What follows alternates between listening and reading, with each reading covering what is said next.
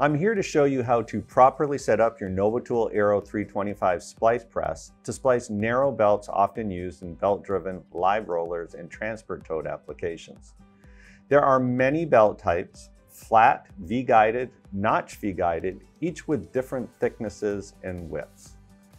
Before splicing your belt, you'll need to choose the correct belt template for the narrow belt that you would like to splice. To set up your splice, you'll want to begin by removing the top beam, the silicone cloth, and the clamp bars.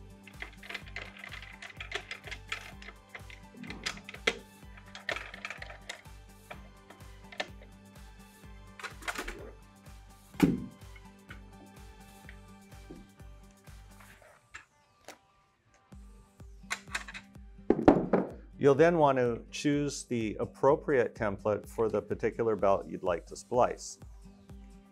So you just lay that template into the bottom of the press and then open up your clamp bars at the end of your press. This splice will be spliced end to end. Now we can load our belt ends into the template. So when we load these into the template, we'll want to make sure that the fingers are approximately in the center of the press. So I'll go ahead and do my first belt end.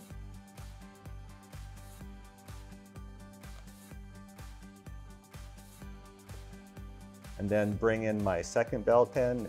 Once again, making sure that those fingers are nice and tightly meshed up against each other.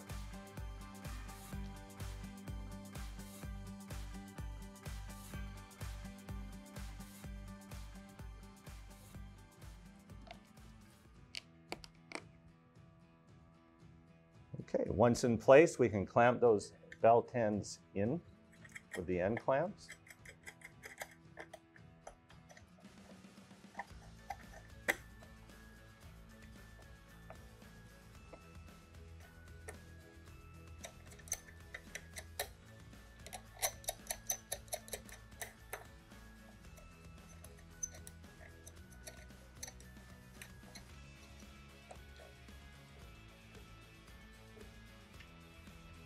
And then what I'll want to do is make sure that my pressure plate is aligned perfectly on the top of the belt.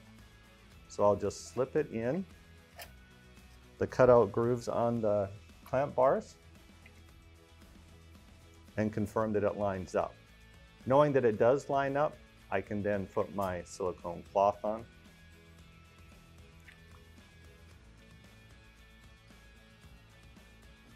My pressure plate.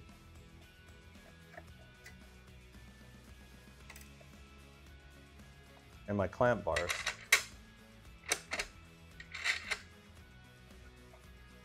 To prevent the template from moving around.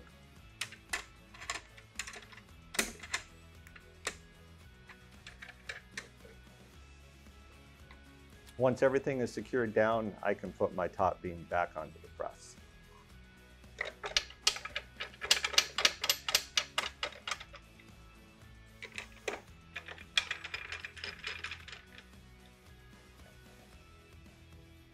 Now we can power up the press.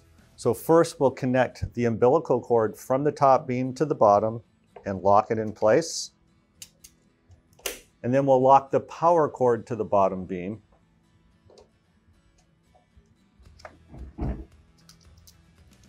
And then plug the power cord into our main power source. We can now power up the press. The display has detected a single-phase 110 volt 15 amp power cord.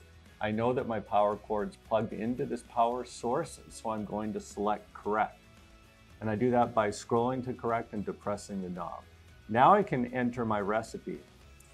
Right now we're set for 1.5 bars. I want to change that to 2, so I simply depress my selector knob, scroll up to 2, hit it again, and then go to preheat. We're not going to use a preheat here, so we're going to move to the top temperature on the top beam, and that's set at 180. We're going to go to 175 on the top and the bottom.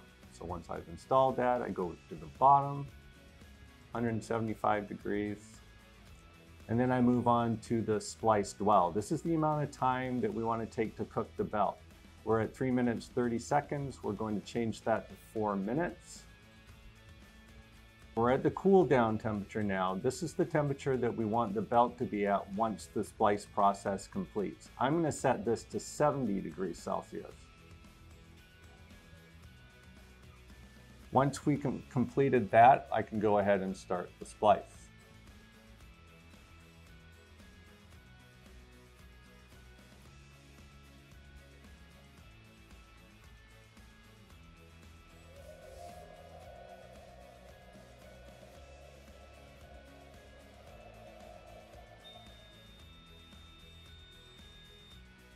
Now that the splice is completed, we can release the pressure. But first, note the splice cycle time. Before we inspect the splice, we're going to power down the press and disconnect our cables. To power down the press, we'll turn it off at the switch, unplug the power cord from the main power source, and then disconnect from the bottom beam, and then disconnect the umbilical from the bottom beam. Now we can inspect the splice. We'll begin by removing the top beam.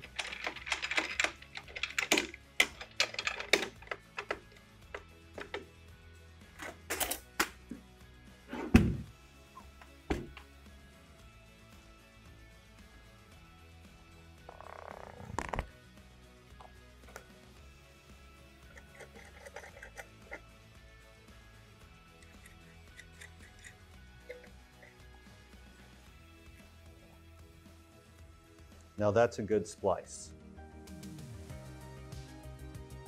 Because the splice results were good, we can save this recipe to the press for future use.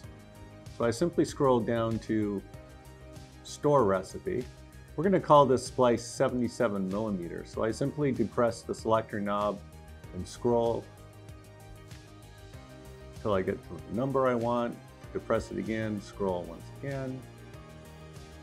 And then I turn it the other way for my letters.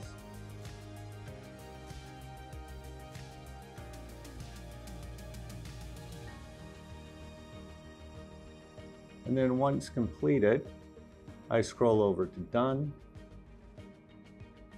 depress my knob, cancel or confirm, we're going to confirm, and I'm done. Follow these steps for a quality splice when using the Novitool Aero 325 Splice Press.